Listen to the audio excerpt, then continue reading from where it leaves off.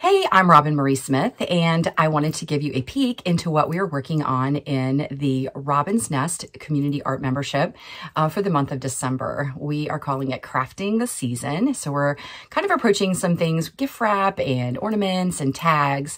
And I just wanted to give you a peek in what we're doing. This month in the Robin's Nest membership, we are working on some crafting seasonal items. One of the things we're working on that we'll create is a pinecone ornament with dried fruits, apples, oranges, cinnamon sticks, and some greenery.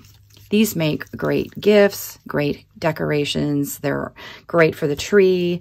And we're also going to be creating some tags with air dry clay. So we're going to make these small little tags, and they're stamped. And then I am really into this embellishment. These are star anises, and we're going to be doing some gift wrap with some book papers and also using those spices on our boxes. And then here's another one. Here's a larger version. One, we're going to use tape, and then one we're going to use our sewing machine. So we have an alternative. Some fabrics, some more cinnamon sticks and greenery, and also some more of the star anises.